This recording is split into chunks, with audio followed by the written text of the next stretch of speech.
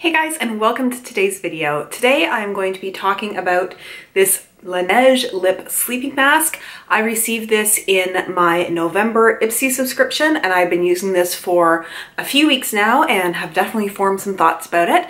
So I'm going to talk a little bit about this company, as this is the first thing that I've used from LANEIGE. I'm going to speak about this product in particular, and then I'm going to give you my thoughts and review on it. I'm also going to put timestamps down below for all of this so you can skip to whatever part of the video you want to watch. I should also mention that if you are somebody who watches my videos when they come out, first of all, thank you so much for being somebody who does that. This is a crazy week for me. I had people visiting over the weekend, which means I didn't get to sort of film some videos for the week on the weekend.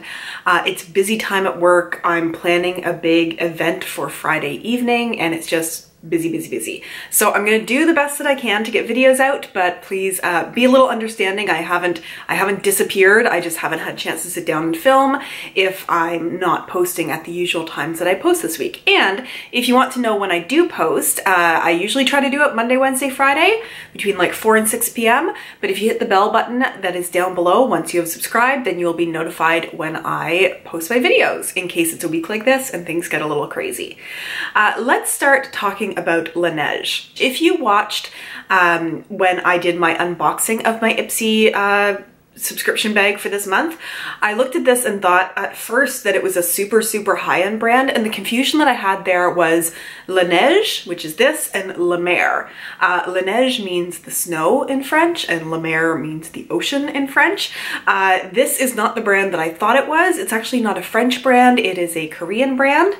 So let me tell you a little bit more about it. The company LANEIGE is actually a South Korean brand, and it is owned by the parent company Amore Pacific. It was started in 1994, and to begin with they really focused on companies in Asia.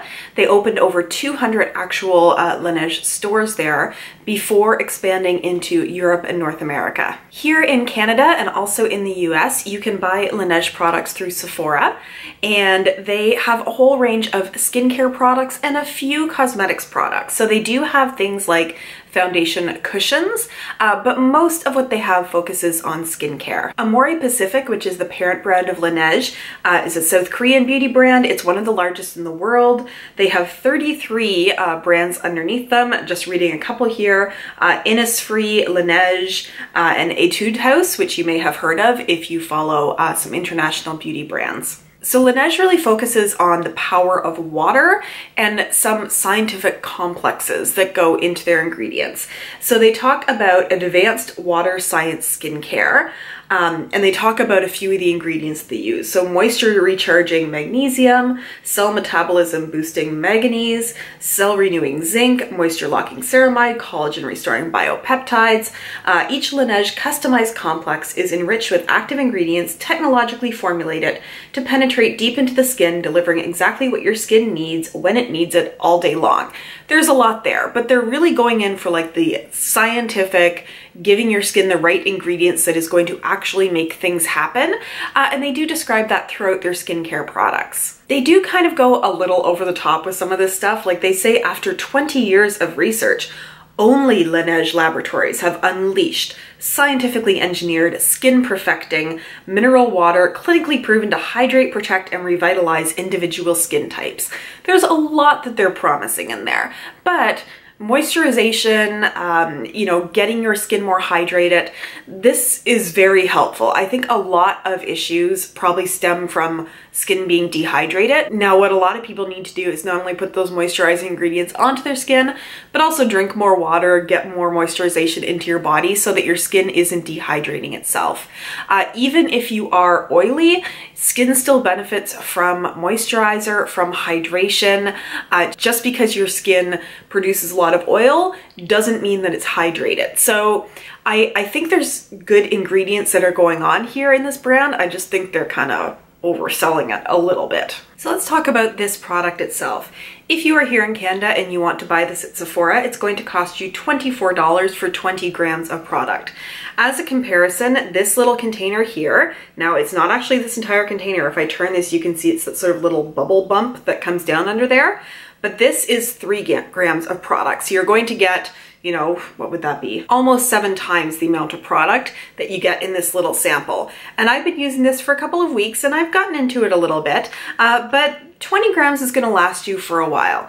And in the grand scheme of products and prices at Sephora, $24 Canadian is not too bad for a product that works well. As a comparison, the Bite Beauty Agave Lip Mask, which a lot of people talk about loving, you only get 15 grams of product and it's going to cost you $30. So if you're comparing it in that way, this is pretty affordable compared to some other sort of sleeping lip masks that you can get at Sephora. So this lip sleeping mask is described as a softening balm that closely adheres to lips for quick absorption.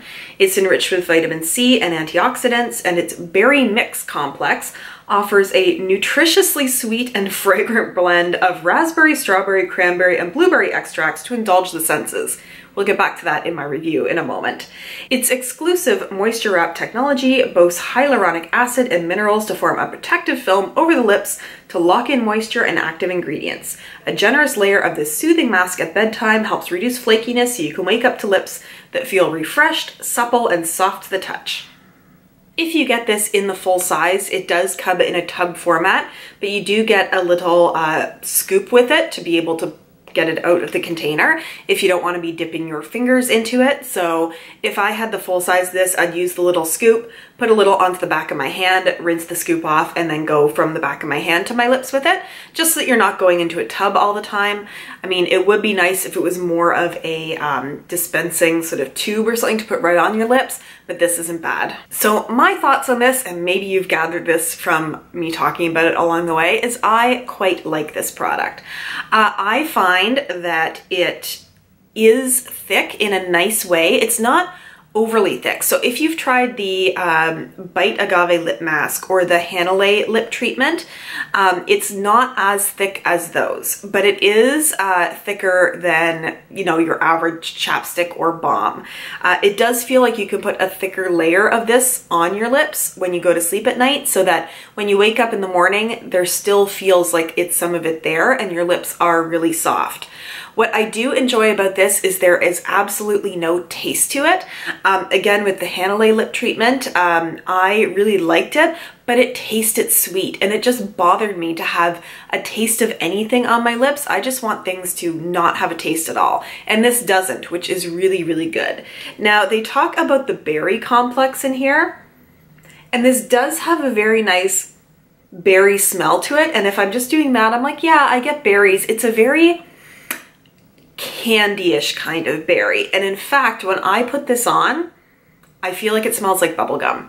Like when I first started using this, before I even read anything about it, I was like, that's bubblegum scented. Like Hubba Bubba bubblegum. Which it's not, it's berries. And part of that may be the psychological thing of seeing this little like pink container, because does that not remind you of like bubblegum coloring? So to me, it's a pleasant smell. The smell fades really quickly, like probably within a couple of minutes of having it on your lips, you're not going to be smelling that berry or bubblegum smell anymore.